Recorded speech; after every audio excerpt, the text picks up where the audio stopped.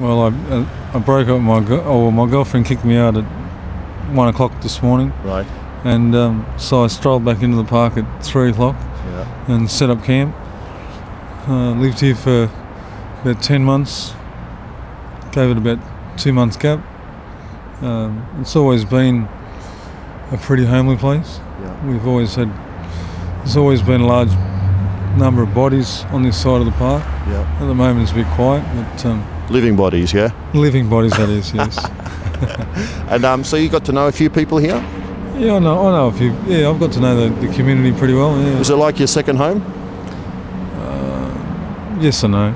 Yeah. I've just recently embarked on a tour to Melbourne, Okay. and I actually think Melbourne's more of a home than Sydney somehow. Now you said before community. What did you mean?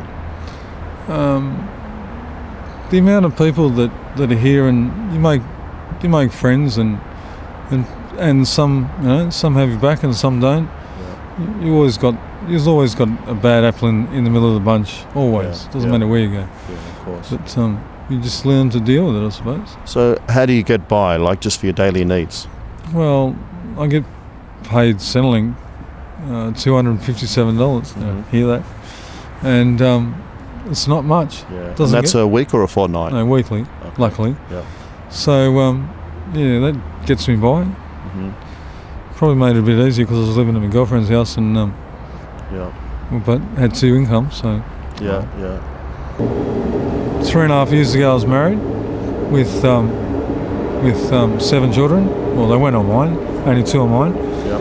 And so I broke up with my wife and so separated. I was living in a van that I had in the back of the house, dug my heels in. Anyway, had to go, so ended up living in a few other people's houses before I come on the streets. And one day I went to work over at Renwick, and that afternoon I came to the food van near the cathedral, and ate food and had fellowship with the people there. Yeah. And one of the people led me back to the park, and this is where it all kicked off. That my journey here on the streets was God's purpose, or I think I was sent out here by God.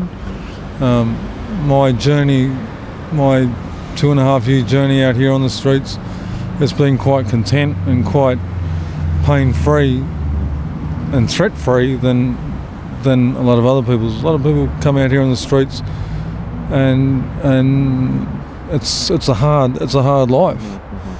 But it's never been that way. You were saying that you met plenty of people who have had it much harder than you. Oh yes, I came from a good family and a good background with shh. All right, no worries. Funny, huh? Yeah, funny, haha. Take care, eh? So yeah. So you're saying about some people have done it much harder than you. Oh yeah, I came from a good house, good parents, loving family, and the stories you hear out here on the streets are, people being beaten and parents just treat them like garbage. It's just not fair. Yeah. So what gives you hope? What gives me hope? Well, unfortunately, most of my life is God's been with me most of my life. I tried to commit suicide about 3.5, 4 years ago, and I know from that experience that the only reason I'm here now is because God saved me. And what gives me hope is because one day I'm going to get out of this park and I'm going to have a better life than what I have now. I mean, to exist in amongst a community of people is not so hard, but to exist outside of this community with the rest of Australia is the hard part. How old are you now? 40. Okay.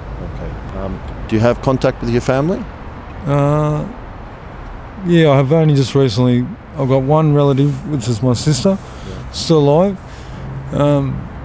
and I've only just started getting back in contact with her. I sort of fell away there for maybe 2 years, but it's slowly starting to pick up the pieces.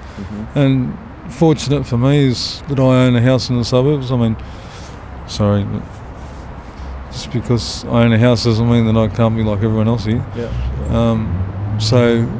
And that was where the breakdown was between me and my sister, was that she's lived in our house for like 4 years when it was supposed to be sold years ago.